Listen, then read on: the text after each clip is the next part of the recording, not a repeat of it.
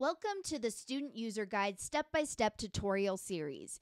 In this tutorial, we will cover the first step, which is simply signing in. So who is Sonia? Sonia is actually not a person at all. Sonia is an internship placement management system and a web-based platform. That way, all parties involved in the internship process, whether students, agencies, preceptors, and field coordinators, can manage the internship process more efficiently. Students will be able to find internships and organize their student forms, and agencies can organize their student interns, fill out student evaluations, and approve timesheets. Through Sonia, as a student, you will submit your site for approval, you will submit all your student forms, you will fill out your project management plan, and submit your timesheets for approval. It's also a way for the School of Community Health Sciences to monitor and evaluate student internships for quality improvement. You'll be using this platform in addition to Canvas to navigate this internship course. So let's get started. Of course, the first step is simply to sign in to Sonia. So to access Sonia, you will need an internet browser and internet access. For optimal performance, we suggest using Chrome, Firefox, or Microsoft Edge. The website is https://internships.unr.edu. Okay, now let's actually log into Sonia and see what it looks like. Okay, so let's go ahead and type in that URL address, which is https://internships.unr.edu. And that should bring you to this first homepage, and you can tell it's UNR because you see our school there. Plus, you see Welcome to UNR Internships. You see the Sonia Online name in the upper right-hand corner. There are two schools at the university that's utilizing Sonia as their internship placement management system, so make sure you're clicking on the correct school, which is the School of Community Health Sciences. And that will bring you to your official login page, or this is the welcome page. Couple things to point out. Number one, here is my contact information in the event that you need technical assistance with Sonia.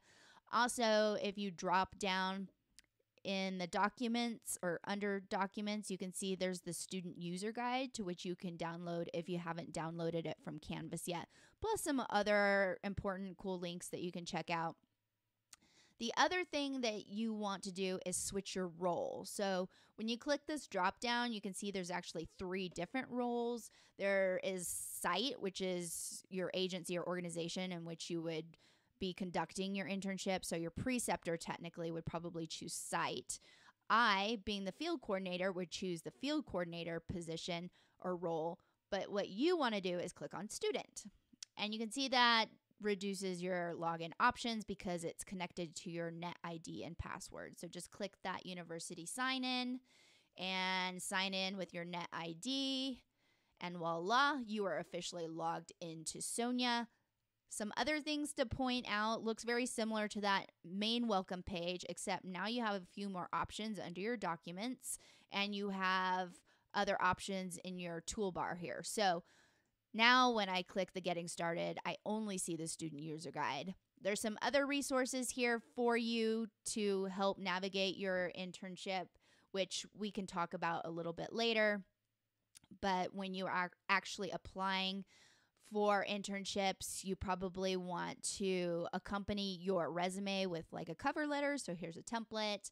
And then there's some agenda templates to help you lead your midterm and final check-ins. And then under student forms, CHS 484, so make sure you're choosing the correct class, you'll see all the student forms that will be required for you to read and sign and turn in as part of your checks, which we'll also go over in another module.